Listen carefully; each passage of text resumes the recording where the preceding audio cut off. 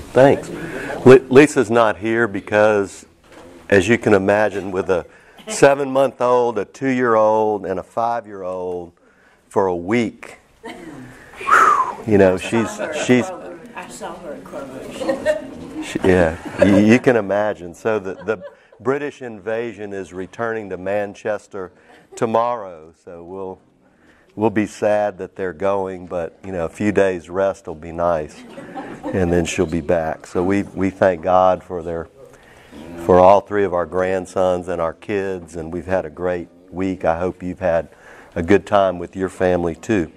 We're in the fourth of 5 lessons talking about witness. And today I want to bring us to the widow of Zarephath. Who can tell us about this story that Jesus felt was important enough that he brought it up in his inaugural recorded sermon? And for the 3 Jimmies, inaugural means the first sermon. Okay, so it was important enough. Why would he bring up this obscure story, 1 Kings 17, the widow of Zarephath? Where is Zarephath, by the way? Where is it, even? Remember, he brought up the healing of Naaman, which was not a Jewish person, right? Naaman is a Syrian, an Aramaean. He brought that up. He brings up the widow of Zarephath, who's Elijah's healing. Naaman was Elisha's healing story. Why would he do that? And what was he trying to convey to his hometown folks? Universality. Okay, that the good news is available to all. No doubt he wanted to send that message. It made him mad. It would be like Bill Urey coming home, right, to Madison and saying, I would do some miracles here, but you people here in Hinds and Madison County and Rankin County, you people just don't get it. And therefore I've had to go to Carolina, Zarephath, Carolina, to do these miracles. So Zarephath is a town. Has anybody found it? Anybody Googled it? Zarephath. 1 Kings 17. Okay. It's on the Mediterranean. It's in the region of Sidon and Tyre.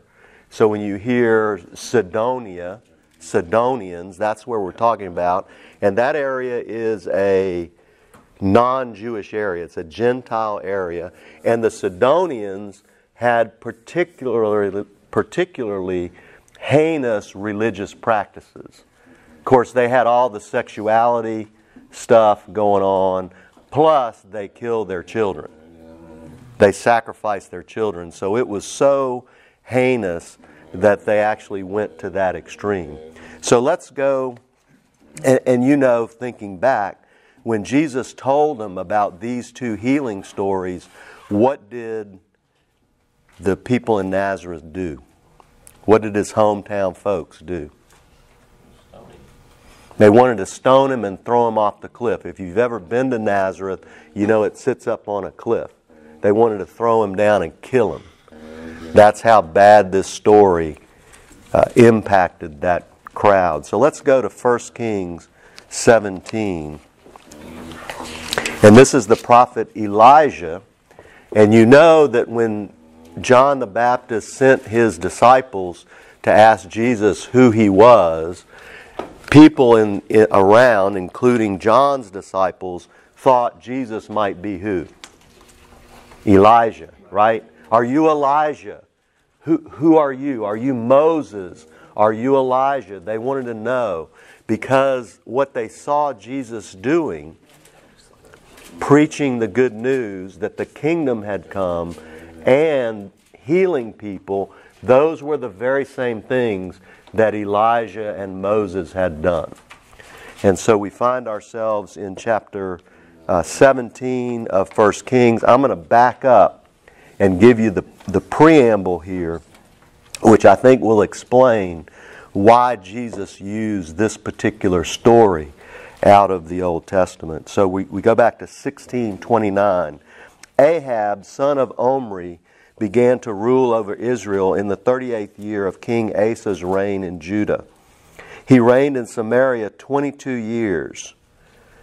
Okay? But Ahab, son of Omri, did what was evil in the Lord's sight, even more than any of the kings before him. So how bad a dude was Ahab in the Lord's sight? He was the most evil of the evil kings. And as though it were not enough to follow the example of Jeroboam,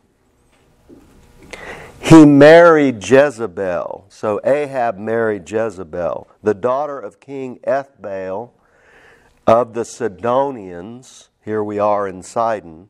And he began to bow down in worship of Baal.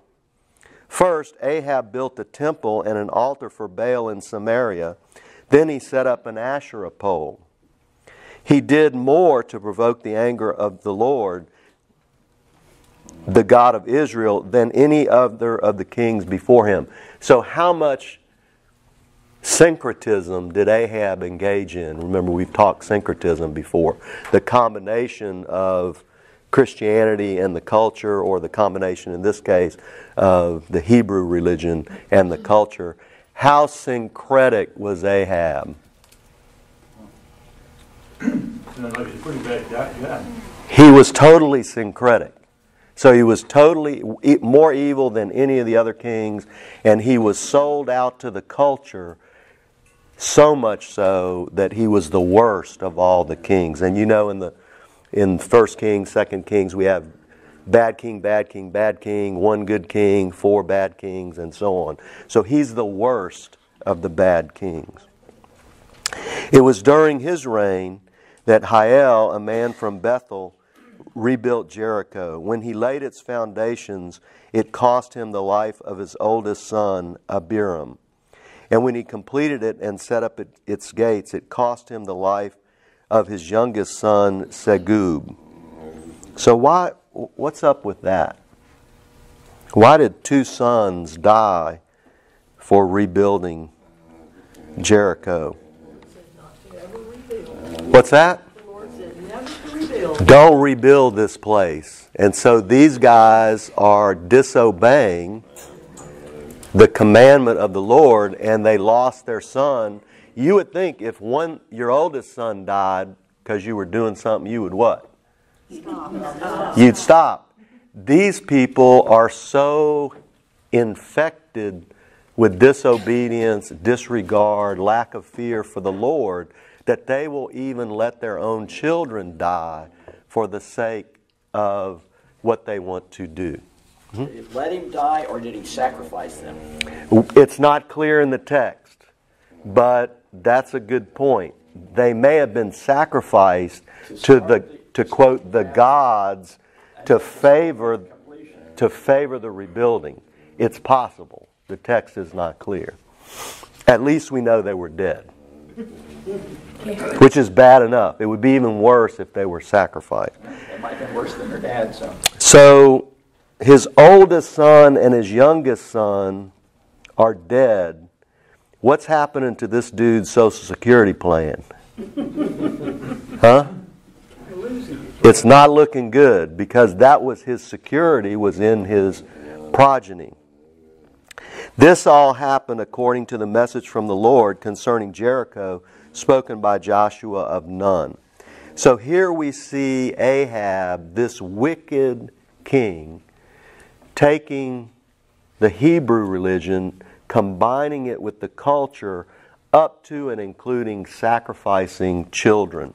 And for that, we see in the first part of 17 that the Lord brought a lack of rain for 3.5 years to the area.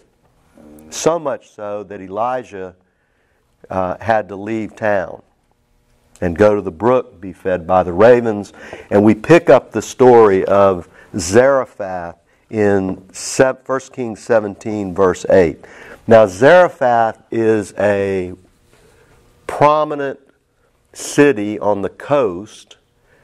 It was a Roman city in Jesus' time, and it was a trade route where trade went. Think about the Mediterranean. Goods flowed from the west, from the island of Crete, from Italy, from Greece, flowed into the eastern Mediterranean. Sidon and Tyre were commercial cities. Zarephath is right there. These goods flowed through the Holy Land, what we would call the Holy Land, from Sidon and Tyre, and they went through the town of Capernaum. Have you heard of that town? Or Capernaum, as some people say it. Another trade route to Damascus and beyond to the east. So Jesus is in Nazareth on the route between Zarephath and Capernaum, where he also hung out. That was Peter's home, Capernaum.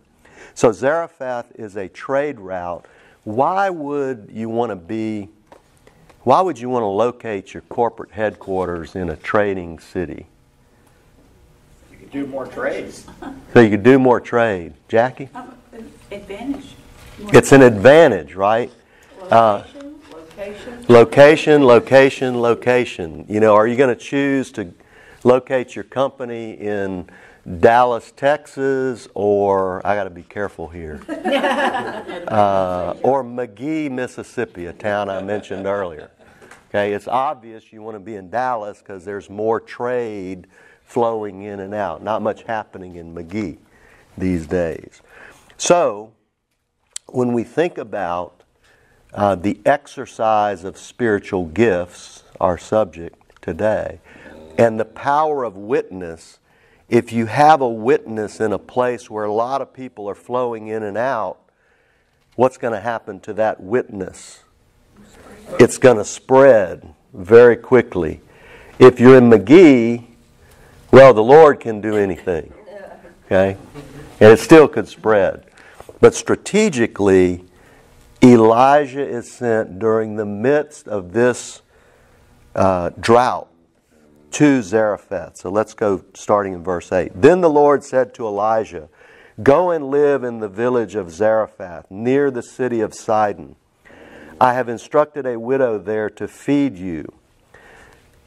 So here's the first problem. Who is the Lord God Almighty, the Lord of heaven's armies?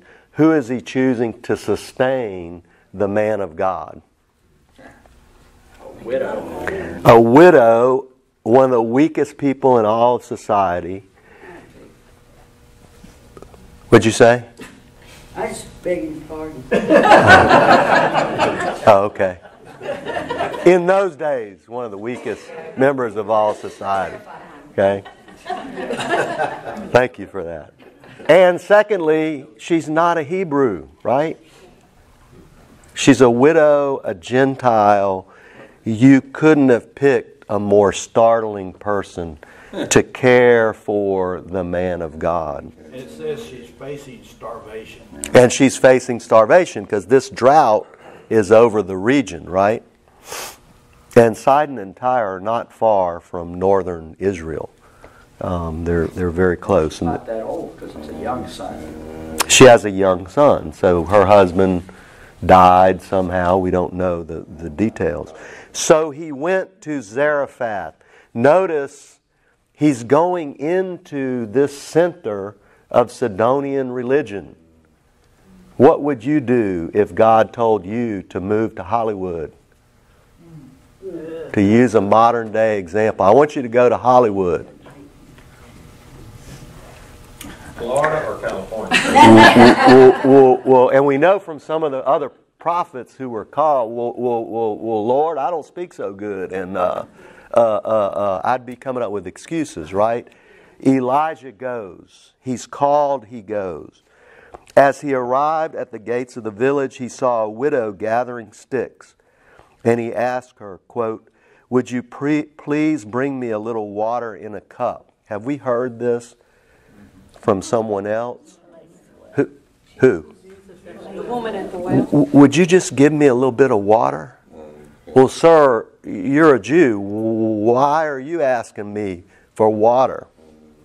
So this is what we call an echo of Jesus, and this is why people thought Jesus might be Elijah, come back from the dead. Would you please bring me a water in a cup? As she was going to get it, he called to her, bring me a bite of bread too. But she said, I swear by the Lord your God, I don't have a single piece of bread in my house, and I have only a handful of flour left in the jar and a little cooking oil in the bottom of the jug. I was just gathering a few sticks to cook this last meal. Then my son and I will die. So what condition is she in? Destitute. She's totally destitute. She has no options. She's at the end of her rope or at the end of her flour and oil. And she's planning to cook their final meal. She may not be Hebrew, but she has a knowledge of God. Because she can swear by His Lord and follows the call thereof. That's a great catch. Okay? Why? How does she know about this Lord, your God? And why does she know that this guy, Elijah, is a man sent from God? He's trying to eat her food. He's sneaking up on her Thanksgiving feast. I asked first. Huh? You asked first. That'll teach you to come to this class. You said Jackie will answer for both of us. You said it was on a trade route this time, and you know, miracles, word of mouth gets around. You maybe had heard. Elijah was pretty famous, right? People knew who he was. His reputation preceded him. He was known as a prophet of God, a man of God, someone who spoke for God. And so somehow she recognized him. The answer can always be, well, you know, the text isn't clear. See how impressive that sounds? When you use the word text, you know, you just sound smarter than if you just say, I don't know. So I tell my students, I say, you know, a good answer is always, well, it depends. So some of them will say, when I ask them a question, they go, it depends. I go, oh boy, I taught you that. So she knew who he was. And she swore by the Lord, not her God, not the Sidonian God, but his God, the Lord your God. But Elijah told her, fear not, in the King Jimmy version of this. Fear not. Who else says that? Every angel that gives a message. Every angel that gives a message. And who else like that word? Don't be afraid. After the resurrection. Jesus, don't worry. Don't be afraid. Are we afraid? Are we worried about stuff? Are we worried? Yes. Are we fearful? Are we concerned about our families, about our community, about our culture, about our nation? Here we see him say the very words that Jesus used over and over again. In my translation it says, do not be afraid. Go ahead and do just what you've said, but make a little bread for me first. Then use what's left to prepare a meal for yourself and your son. What is he asking her to do? Feed him first. Feed him first. Now she just said what she's doing is cooking her final meal. And then she and her son are going to die. What's he really asking her to do? Trust him. To trust, have faith, and believe in the Lord his God. She's asking him, he is asking her to believe, have faith, and is this intellectual faith that we see here? What if someone came to you and all you had was this little bit, and you were going to cook it for yourself and your son, and then you were going to lay down and starve to death? Would you give your last measure of flour, part of it, to a stranger man of God? I don't know if I would. But her faith is so great, and this is why Jesus, I think, talked about her in his first sermon. Her faith is so great that she ends up doing it. And Elijah says, picking back up in 14, "For this is what the Lord, the God of Israel says, there will always be flour and olive left in your container until the time when the Lord sends rain and the crops grow again." Now she has a choice to make, right?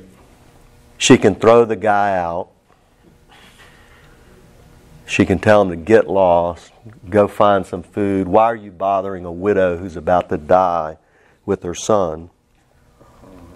Or she can be obedient.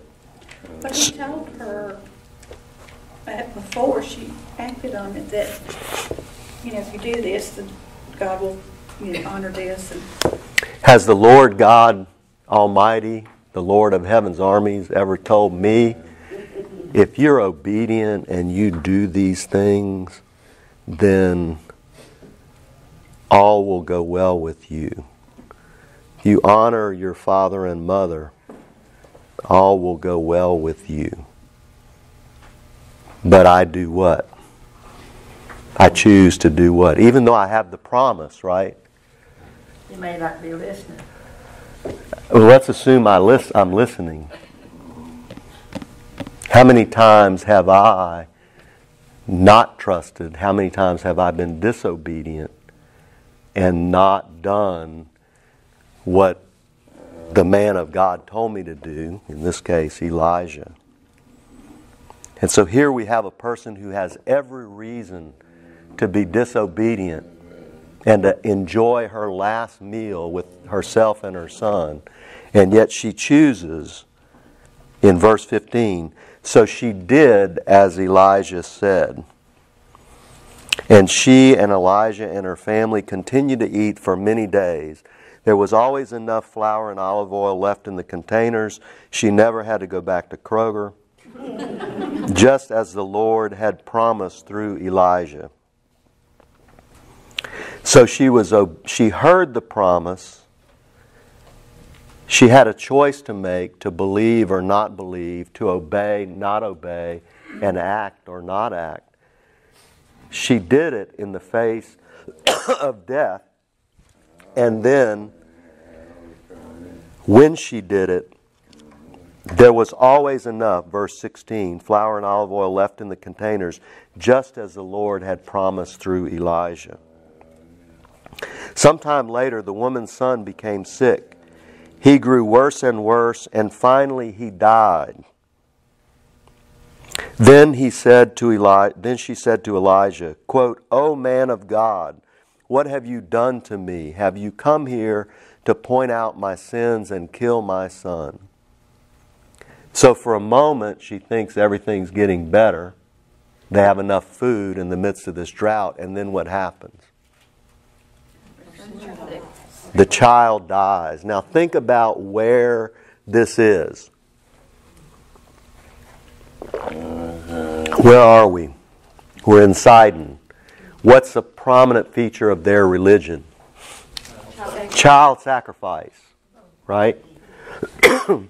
So she's got a prophet of God there. Her son dies. She's naturally going to think what? I've done something to anger the gods. Your God. Whoever that God is. So she says, "Have you come here to kill my son?" Which was happening all around. But Elijah replied, verse 19, quote, "Give me your son." And he took the child's body from her arms, carried him up the stairs to the room where he was staying, and laid the body on his bed. Then Elijah cried out to the Lord, "O Lord my God, why have you brought tragedy to this widow who has opened her home to me, causing her son to die?" And he stretched himself out over the child 3 times and cried out to the Lord, "O Lord my God, please let this child's life return to him." Now, have we heard of someone stretching their body over a dead person before? In the New Testament? Did Paul do that in Acts for the young man that fell out? Indeed he did, during the incident of the boring sermon. The little guy is up, the little kid is up in a window, right? And there are some stories up, I think 3 stories up. Paul is preaching till dawn. The little boy falls out the window. He dies. Paul says, "Bring him to me." And they said, "Well, but he's dead." They brought him to a room. He laid on the boy. The boy came back to life. So what happened? 22. The Lord heard Elijah's prayer, and the life of the child returned, and he revived. Then Elijah brought him down from the upper room and gave him to his mother. "Look," he said, "your son is alive." And this brings us to images of that little boy in Paul's case. It brings us to images of Lazarus when Jesus said, "Come out." And he came out of the grave. Then the woman told Elijah, and this is the purpose of Jesus bringing this to the attention of his hometown folks and to us for all eternity. Then the woman told Elijah, "Now I know for sure that you are a man of God, and that the Lord truly speaks through you." You see, in a syncretic culture where we're mixing true belief with the culture, it's hard to tell who's a true man of God and who God speaks through and who is a false teacher. And so this miracle was not for the widow's benefit, although she benefited. The miracle was so that she could proclaim there on that trading route that the God of Israel was the most powerful God. And then we go to the great contest on Mount Carmel, and we know Elijah defeated all the prophets of Baal in that incident there. So I want to bring us back to Nazareth and this text where in Mark's version, I'm going to read you from Luke's version as we close. In Mark's version, the sending out of the disciples comes immediately after the Nazareth sermon. So he sent them out immediately after. In Luke's version, the recording of this incident is a little bit later in chapter 10. This is the sending out of the 72. So Jesus himself is healing, proclaiming the good news, preaching. He is healing and casting out demons. Those 3 things always go together. Jesus is proclaiming the good news that the kingdom of God has come. He's healing and he's casting out demons. Looks a lot like Elijah. Looks a lot like Elisha and other prophets of God. So here in Luke, we're going from Jesus himself doing it to the 12 disciples doing it. And then in chapter 10 of Luke, he sends out the 72. And now the Lord chose 72 other disciples and sent them ahead in pairs to all the towns and places he planned to visit. These were his instructions to them. Quote, "The harvest is great, but the workers are few. So pray to the Lord who is in charge of the harvest. Ask him to send more workers into his field. Now go and remember that I am sending you out as lambs among wolves. Don't take any money with you, nor a traveler's bag, nor an extra pair of sandals, and don't stop to greet anyone on the road. Whenever you enter someone's home, first say, 'May God's peace be on this house.' If those who live there are peaceful, the blessing will stand. If they're not, the blessing will return to you. Don't move around from home to home. Stay in one place, eating and drinking what they provide. Don't hesitate to accept hospitality, because those who work deserve their pay.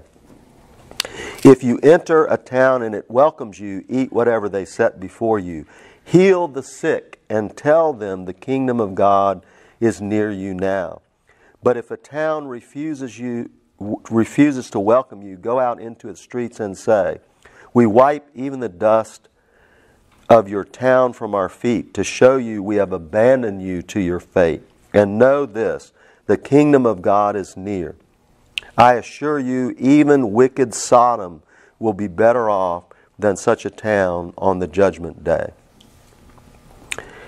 What sorrow awaits you, Chorazin and Bethsaida. These were towns where Jesus did miracles. For if the miracles I did in you had been done in wicked Tyre and Sidon, their people would have repented of their sins long ago, clothing themselves in burlap and throwing ashes on their heads to show remorse. Yes, Tyre and Sidon will be better off on Judgment Day than you people.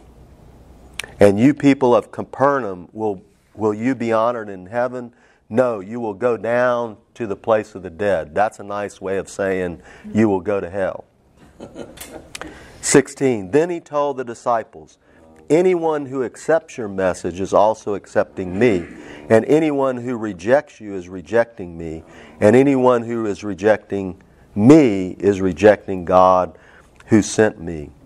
When the 72 returned, they joyfully reported to him, Lord, even the demons obeyed us when we use your name. And we find in Mark's rendition of this that Jesus says that if people don't believe, then what? Where they'll go. Where they'll probably go. Well, they're going to go down there, right? Just leave. You just leave. You just leave, because in the face of unbelief can miracles happen. Miracles cannot happen in the face of unbelief. And so the reason why Elijah was sent to Zarephath is conditions were so bad in Israel that God was not about to do a miracle, lift the drought, because why?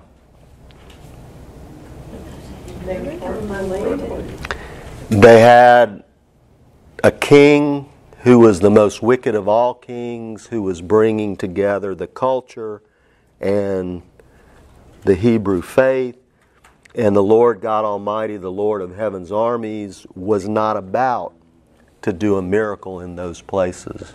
And Jesus himself said that in Capernaum, where he did many miracles, the people kept asking for what? Do some more. Prove it. Prove it again. Prove it again. And so when we engage in unbelief and we engage the culture and try to blend the culture with our faith, and we really don't believe, we believe in the gift of administration and the spiritual gift of leadership. Here's a list. I just took this from the United Methodist Church. This is a list. So do we have gifted administrators in the church? Yes. Do we have gifted exhorters, preachers? Exhortation is preaching, yes. Do we have gifted givers, if that's a word, in the church? Gifted healers. Seen any miracles lately? Had any testimony? Miracles? We have gifted physicians. I'm talking supernatural healing. Are we seeing it? Pardon? I feel I did. You did. Amen. Okay, you want to say more or not say more? Well, in 2015, I had breast cancer, and before my treatment started, it was one Sunday after church, we were sitting at lunch, and my mother-in-law was sitting next to me. We were in Nukes of all places, crazy, crowded. And she looked at me and she touched my leg and she said, the miracle is going to happen in you. When you have your surgery, there will be no cancer there. Well, my When you mother-in-law, have your surgery, what? there will be no cancer there. Oh. And I mean, my mother-in-law had 3 children who were physicians, but she's not medical at all. And I just thought She has no. no. No, and I said, well, thanks, Kathy. That's great you say that. And I had chemo, and when they did my mastectomies, there was no cancer there. Praise God. The medicine, I feel that he gave me just the right medicines in just the right way. And someone with no medical training spoke a prophetic word. I asked her later, I said, did you know what you were saying? And she said, I couldn't hold the words back. She said, I had to tell you that day, I could not hold the words back. And she touched you. And she touched me, and because we were sitting at the table, and I just happened to look to her. There was crazy going on, and she just said it, and she was right. And there, friends in Christ, there you have a witness.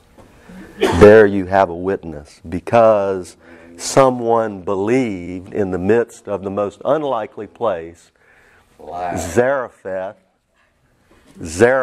right? The restaurant.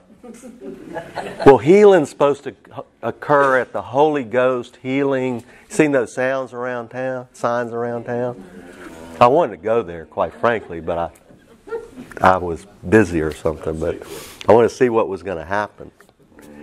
So there in a place, the most unlikely place, the Holy Spirit spoke to your mother-in-law who loves you. She touched you and spoke a prophetic word into your life. And that's what we're talking about here, is these miracles are on this list. Prophecy, a miracle of healing occurred. And so I wonder if we really think about our lives, and we have all lived a long time, most of us in this room except for Josh. I wonder if and maybe a couple of you other young people, Sydney and Kristen, if we look back in our lives, can we see the hand of God and miracles that may not have been evident at that moment, but looking back, we can see those miracles. And the purpose of the miracle is not just for us. And that's where the name it and claim it and this crazy religion is off base. The purpose of the miracle is to testify that the God of heaven, God our Father, and the Lord Jesus Christ came to bring healing to us so that we would be able to tell others, this is not just intellectual. This is not just an academic subject. This is real. And our sister and brother over there testified to a miracle in their life. Why? So that others might believe and the kingdom might be built up and others could experience the healing that all of us have experienced in one way or another. You see, people like the widow at Zarephath are looking for hope. Do we live in a society with increasing hopelessness? Do we live in a society that's increasingly coarse and ill-mannered? We saw that in our football games this weekend, right? It's disgusting. And by testifying to these miracles that we have experienced, we give people hope and the real option, which is not the culture, it's Jesus Christ our Lord. Next week, we'll finish up by go ahead. Randy, it's almost like we're being instructed here to preach only to the choir. Hmm. So, at what point does this refusal,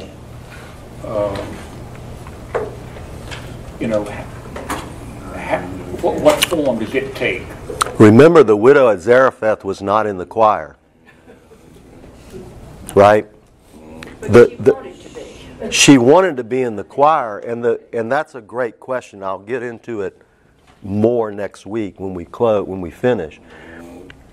Non-believers look at us, particularly when it's only the preacher or the Sunday school teacher, and when we fall into sexual sin, for example, they say, look at that preacher. They're hypocrites. All of them are hypocrites. That's why I don't believe those people are hypocrites. Have we not heard that? Yes. Who can refute this testimony over here, particularly coming from a medical doctor? Who can refute this? And the non-believers refute it. Well, there's a difference between refute or refuse. Well, their hearts can be hardened, but they've heard it, right? If it comes from these two saints. There's even more to that story. The morning she got diagnosed, I woke up at 4 and had to start praying as hard as I could. I don't know what woke me up. She didn't tell me she felt a note. She didn't tell me she felt anything. She went that morning, I woke up and I said, I just got to pray. I went in my closet, shut the door, and prayed as hard as I'd ever prayed. And her nurse called me at about 8 or 9 hours of work, and they said, you need to call. You need to call her right now. And I didn't know what in the world. And she said, I wasn't going to tell you, but that morning she walked into the hospital, wasn't going to do really anything, and asked her that morning by the radiology suite where they do mammograms, and said she just got pushed into the mammogram suite. And she's, hey, what do y'all do? She was the first lady up there because nobody was there. She said, well, there's nobody here. The person's not here. Step up, we'll do this mammogram. The tech, they saw something a little bit, but the techs they can't say a word. So the product said, oh, well, maybe something. They get the tech down. The tech happened to be there at 7 in the morning. The tech can't say anything, so she got an ultrasound. But if she says anything, the doctors get mad. So all she could do, she saw something first crying. That's all she couldn't say anything. So then in walks the radiologist and does all that. They caught it, just like that. She wasn't going to tell me. So I woke up that morning. And even deeper part is 2 months later, I had a dream about it, that she was bald, that we were sitting at a basketball game, and then I was pulling white stuff, and from my stuff, we were pulling a white trach out of her neck. And that disturbed me so bad, I got up and wrote it down. I was like, what in the world was that? Why is that so different? And at the very end of all the stuff that she went through after that, the doctor wasn't there. Dr. Lake wasn't available to pull the drains out, so I had to pull both drains out, and it was exactly what I saw. At a basketball game, she had to come with all her drains in because I couldn't make it, and she had to take my son to a basketball game. Every single part of it. I wrote it down because this is just too much. And so the witness is, back to your observation and question, the witness, as beautiful and wonderful as it is, and you heard my story a couple weeks ago, as wonderful as it is for me, it's not for me. It's for the glory of God and for those who don't believe, who are looking for hope. And they have a chance when they hear these stories, they are confronted, and sorry we're over time, but they hear these stories and the Lord puts before them the eternal and essential question of life that the widow of Zarephath was confronted with. Are you going to believe or not? And it's not the preacher, it's not some hyper-educated person, although y'all are hyper-educated. It's a person of faith who's telling their story, and that story, in order for it to be denied, your heart has to be really hard. And if you hear the good news over and over again, these witnesses, Your heart has to be really hard not to at some point to surrender to the Holy Spirit. And that's where witness is so important externally. And that's why I share my witness, my story with students at school. Because many of them have friends or themselves that have the same problem that I had.